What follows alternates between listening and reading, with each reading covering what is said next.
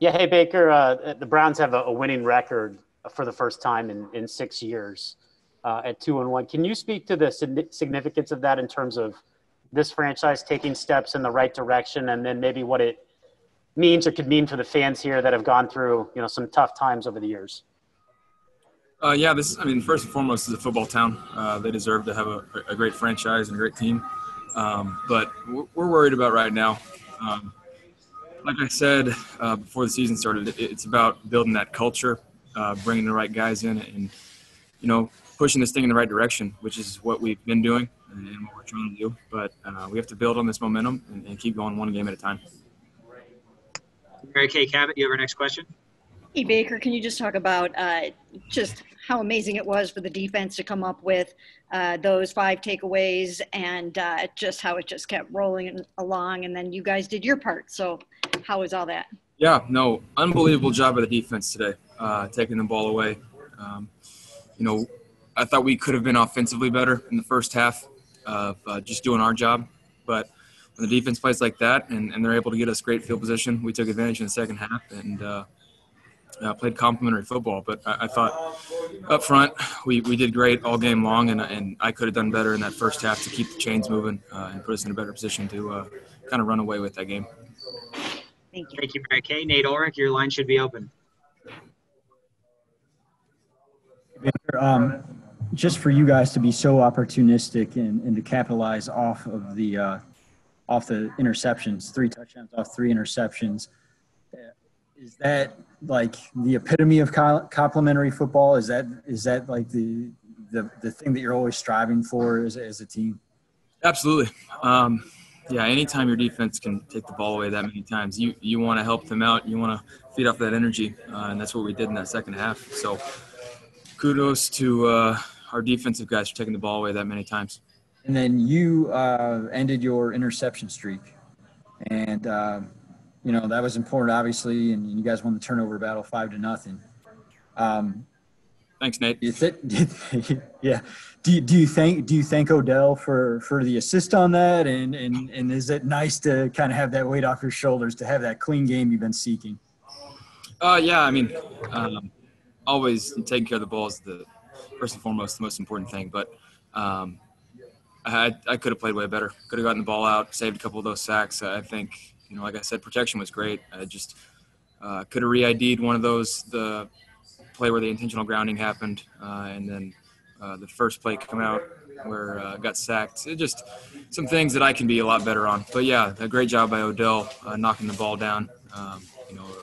Just should have put that ball more outside, let him run under it. We're going to take our chances on those 50-50 balls with the guys like that. But, yeah, he did an unbelievable job knocking that one down. Tom Withers, you have our next question.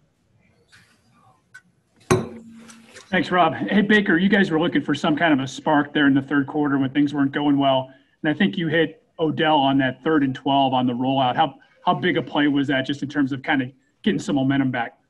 That was huge. 2 of our biggest conversions came from Kareem just doing an unbelievable job. He picked up Landon Collins on a safety pressure on that play, gave us a chance to get the ball into Odell's hands, converted that one, and went on one later on to score on that drive, which we really needed a spark, like you said.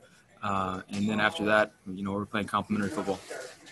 Hey, so Nick had one of those dirty runs early on with the touchdown. What's that view like for you when you give it to him and you see that cutback, makes a couple guys miss and drags a few into the end zone?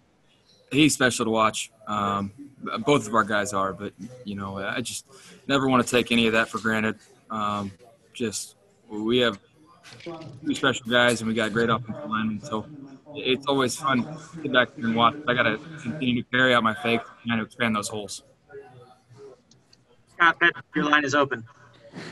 Hey, Baker, in the third quarter before the Odell catch for that first down, you guys struggled, obviously. What was Washington doing that made it tough for you, or what should you guys have done better? I held on to the ball, couldn't see Harrison on a stick route, should have gotten the ball out, took a sack. It's completely on me, not protection. And then the intentional grounding one, I should have re-ID'd, and put us in a better position to win on that play. So that's completely on me. I'll take that blame, and I'll get better and move on. Thanks. Tony Zarrella, your line's open. Hey, Baker, you talk about those back-to-back series in the third, and then you guys start that long 11-play drive. I mean, you know you got to stick with your bread and butter, but is that difficult when you're trailing? No, I think when you're only trailing by a few points, you can stick to that stuff and continue to hammer the ball and trust in it that it's going to open up eventually. So, yeah, it's a different story when you're down a little bit more, but when it's that close of a game, it doesn't matter. Back to Mary Kay Cabot. Yeah, Baker, specifically about Myles Garrett. You know, he came into this season really super determined to set the tone on his side of the ball and make those kind of big, huge, game-changing plays. And for him to have the strip sack at a crucial time for the second week in a row, what are you seeing, and how great is that for you guys to get that out of him? Big-time players make big-time plays, and we've seen that obviously, like you said, with Myles. But the whole defense, you know, line got after him a little bit. Forced him to throw the ball earlier into some zones where he didn't have time to go through his reads, and just defense played great. Like we said, second half, they played unbelievable and allowed us to win that game. Thank you. Your last question, it's from Doug Maurice. Baker, how do you continue to work through, as an NFL quarterback, wanting to make plays versus also wanting to protect the ball? And a game like this where you get a win where the offense doesn't turn it over at all, how does that fit into that balance as a quarterback? Doing whatever it takes to win the game. Obviously, taking care of the ball. You have percentages show way better chance to win the game. But especially when our defense is playing like that, we have a great punter protecting that ball, taking check downs, playing the field position game, and playing that battle, and just trusting this team and this offense that we're going to chip away eventually. And trusting our defense and special teams that we're going to give them great field position to play against and play complementary football.